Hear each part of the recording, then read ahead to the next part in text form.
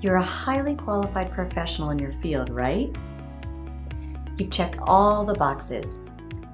You're educated, respected, capable, you stay late, you take on extra projects, yet you're frustrated by the lack of progress you're making in your career. So what's that all about? I've got an idea and some solutions, so stay with me. Welcome to this episode of the Truth and Vision Channel with your guide, transformation expert, Melanie Fitzpatrick.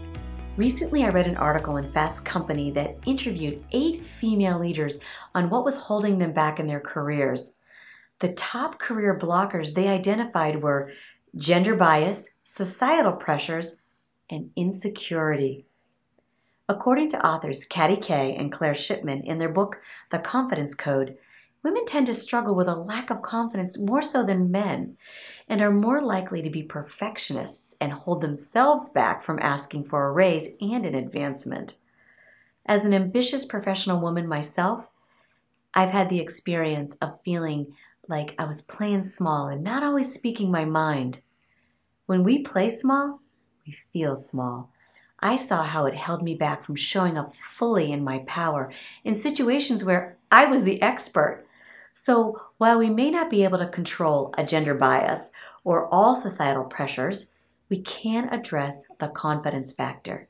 I look at confidence like it's a muscle that needs to be exercised daily in order for it to grow and remain strong. So here are 4 muscle building exercises to gain the confidence factor. First, own your value. Identify what you're really good at and own it. Be proud of it, promote it, and remind yourself frequently what your assets are. As women, we receive a lot of negative messages from society and from our own inner critic. You can't shut down those messages, though, by routinely acknowledging the evidence, all of your accomplishments. Owning your gifts and talents and doing them often builds your confidence muscle. Next, stop overdoing. When you spread yourself so thin by taking on too many projects, you end up feeling less than satisfied with the quality of your work. And that tends to undermine your confidence because it's sending the message, I'm not good enough. Instead, focus on 2 or 3 projects that excite you and fall into your area of expertise. This way, you can position yourself to have the highest level of impact on the outcome. You'll find this approach is rather confidence boosting. The most important step, take a leap.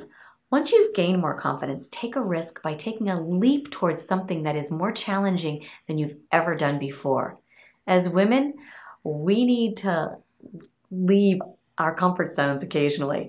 You don't have to be perfect. You don't have to have every attribute for a new role, because part of the purpose of taking a leap is to learn and to rise up to that challenge.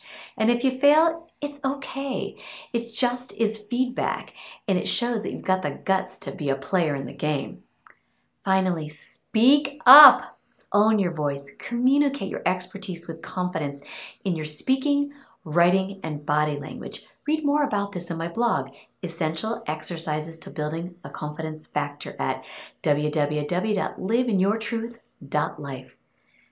If the only thing separating you and rising in your career is confidence, then practice owning your strengths, your knowing, your capabilities, and especially your joy.